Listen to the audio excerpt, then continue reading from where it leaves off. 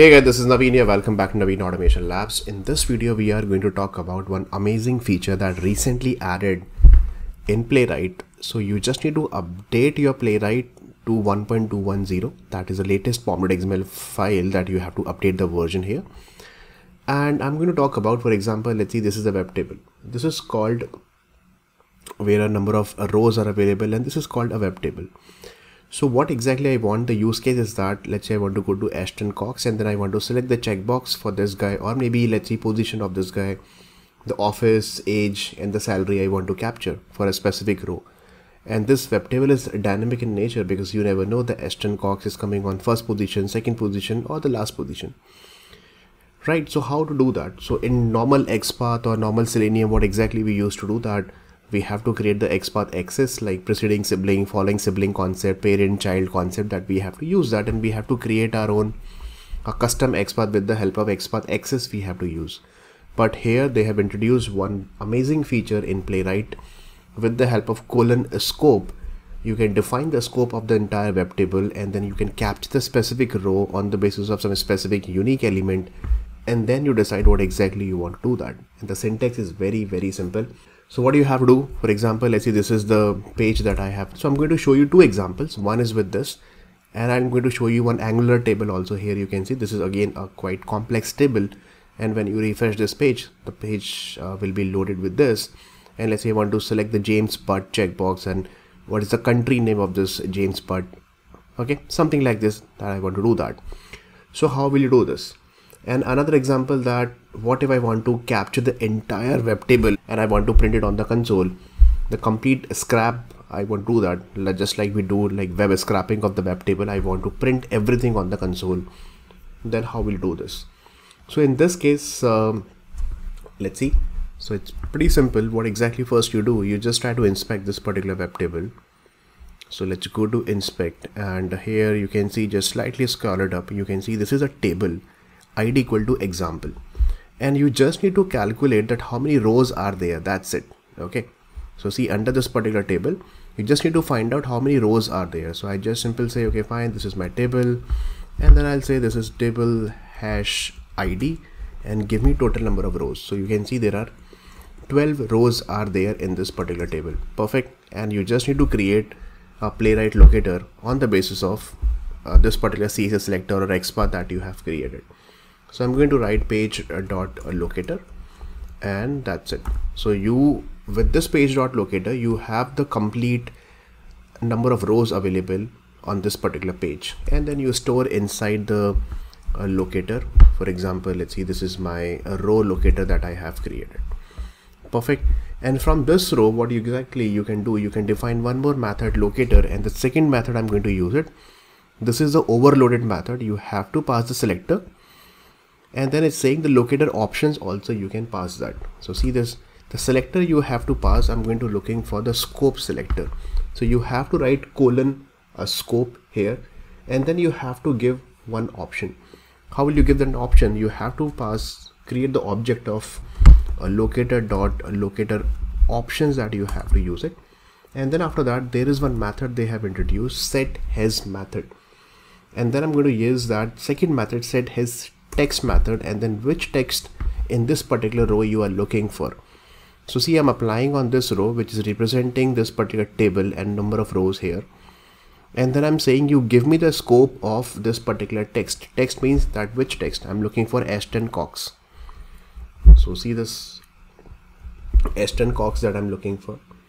And then from this particular Ashton Cox, what exactly you want. After that, I just want to again create one more locator, and then now the control is available on this particular row, entire row, including this checkbox.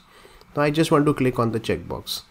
After that, what simply you do that, yeah, this is a TD, and then there is a class is available, select checkbox. So you just need to create, when you reach over here from the till Ashton Cox, and you just need to create one simple dot class name, and then do what, a dot click over here. That's it. See, I'll show you. So row dot this, which has a text Ashton Cox, and then go to this particular locator, and then do what, and then do a dot click. That's it.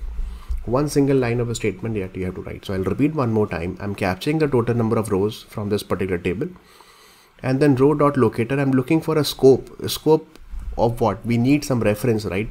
So I'm saying that I'm going to locate some options which has text Ashton Cox. It means in this particular row you find out Ashton Cox and that particular table, and then it must have one select checkbox as a CSS. You can see create one dot class name or CSS selector that I have created, and then you do a dot click. So this is representing this particular checkbox.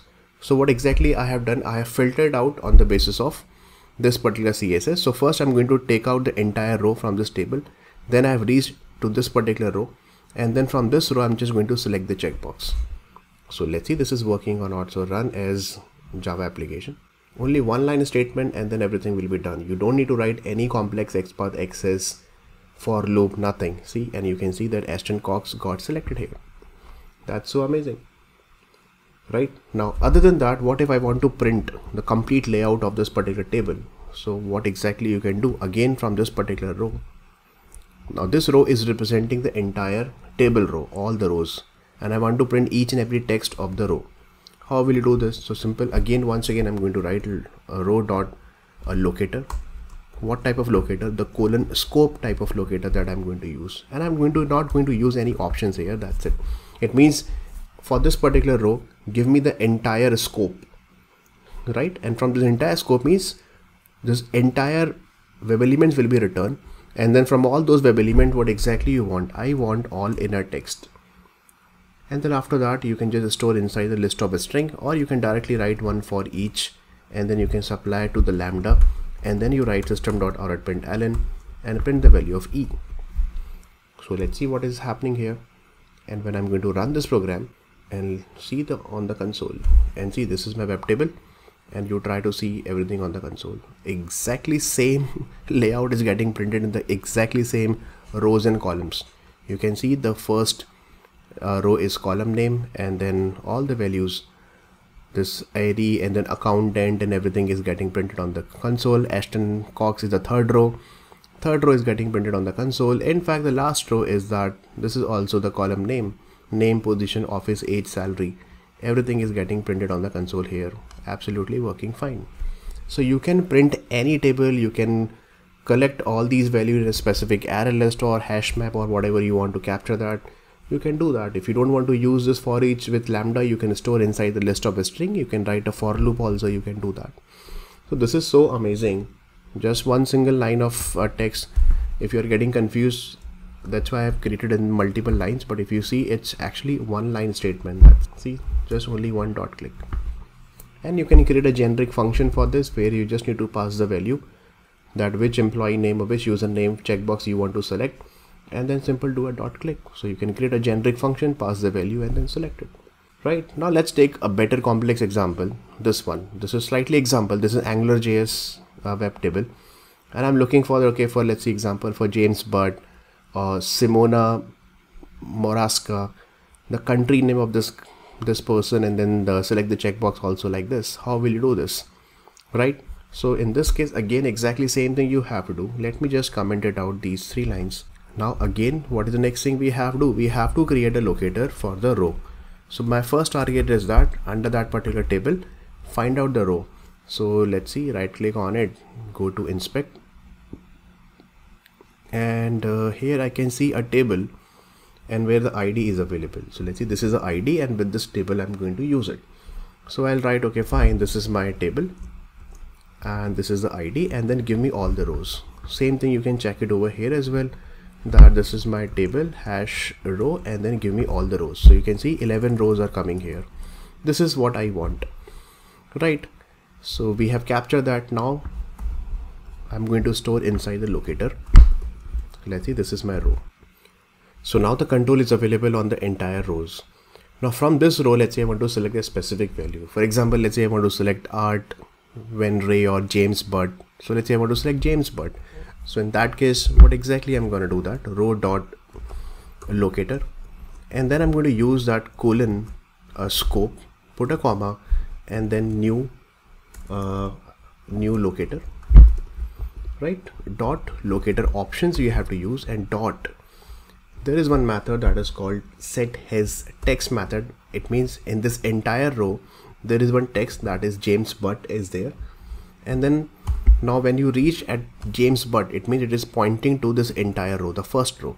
And from the first row, what exactly you want? From the first row, I want to select the checkbox. So here you can see the div role equal to checkbox. Also you can use that, or you can use this p.checkbox. Also you can use this. See, I can use this particular class. I can create the checkbox, create the locator for this checkbox on the basis of this class. So I can quickly say, okay, fine, that dot, this is the locator, and then the locator dot this, and then do a dot click. So I'll write dot click over here, and that's it. Let's see this is working or not. So it should select the checkbox for James Butt. Once the page is loaded, you can see the James Butt got selected. So nice. Now exactly same thing I want to do, the web table I want to print it on the console. So how will you do this?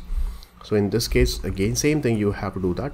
So I'll simply say row dot locator, and the scope that I'm going to refine, this entire scope, no options. I don't want to define any options over here. It means whatever the row scope is there, you capture the all inner text, right? Because see, I'm applying the row dot locator scope. So under this particular row, whatever the scope is there, it means the scope of this row, capture all the web element text, and then simple use a for each loop, pass it to the system.out.println with the help of lambda, and then print the value of e. So let's see it is actually printing the entire row on the page, on the console or not. All the rows text, each and row column value with the proper format, proper web table format, it will be printed on the console. So let's see on the console. Once the page is fully loaded, then only it will perform the action. So James Butt got selected, and here you can see this is so awesome. You can see all the column values are coming, and then all the rows are actually coming over here. You can see James Butt, Joseph, Art, and everything, Simona Moraska or something like this, it's coming over here.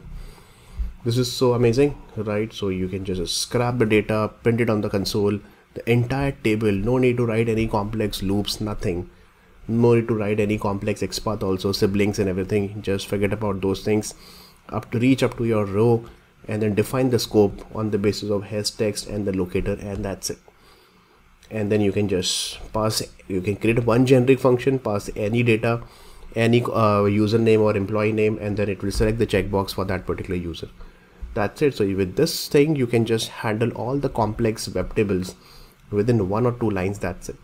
That's the amazing feature provided by Playwright in the form of scope locator. Remember this thing. So that's all for this particular video, guys. I hope you are liking this Playwright Java series. Please share with others, with your friends and colleagues who are looking for Playwright. Let me know if you have any issues. I'll see you in the next video. Till then, take care.